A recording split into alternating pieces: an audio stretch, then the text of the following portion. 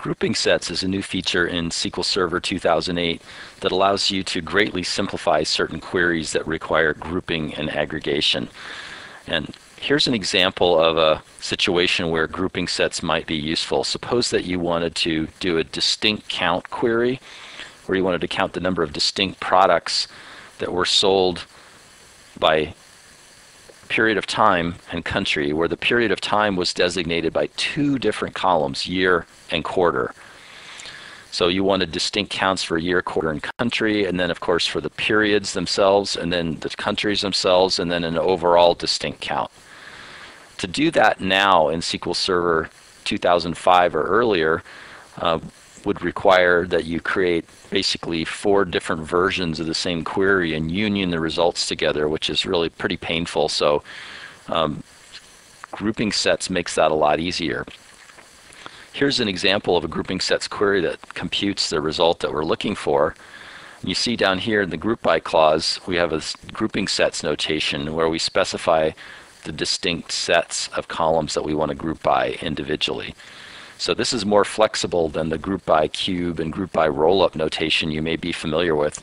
It's really a generalization of those two concepts. You can explicitly specify those sets of columns that you want to group by. And the query will actually run more efficiently because it doesn't have to scan the data multiple times. And the optimizer is smart enough to figure out that it can compute some grouping results from others. If I execute this query, the initial rows that are going to come back are going to be the year, quarter, country counts. And then later on we'll see the country counts and then the period counts. And then this indicator, this here where we have null values for all the different grouping columns, that indicates that this is the overall count. You might ask yourself, when is it a good idea to use this feature? When is it not a good idea? So those of you who are familiar with reporting tools like reporting services and also the pivot table capability in Excel may know that it's really easy to create a pivot table in Excel.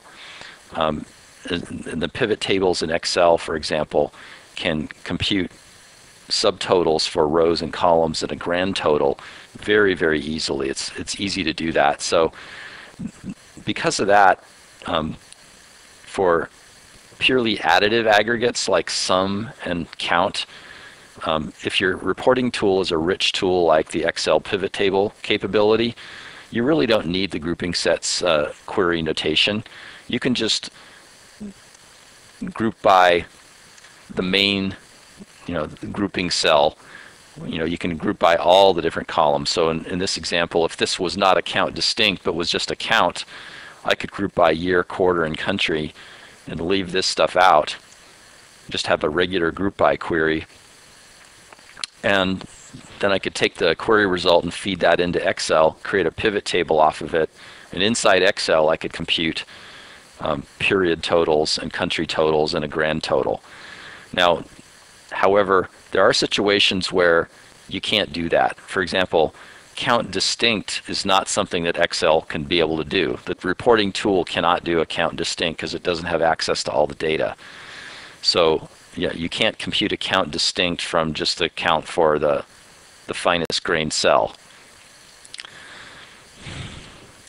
So a good rule of thumb is if you're using sums and counts, but not distinct, and you have a rich reporting tool that can compute pivot tables for you directly and compute the sums or counts for the rows and columns, then you're better off just using regular group by notation and doing the subtotals in the reporting tool. However, if you need to create a pivot table of distincts, then use grouping sets.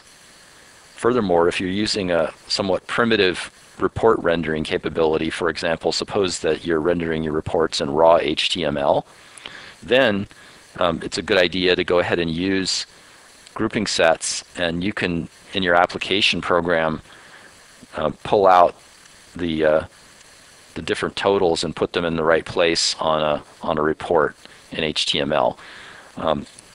because it's not going to be easy for you to compute the subtotals yourself in the application in a simple application that's just going to display results in, say, an HTML table.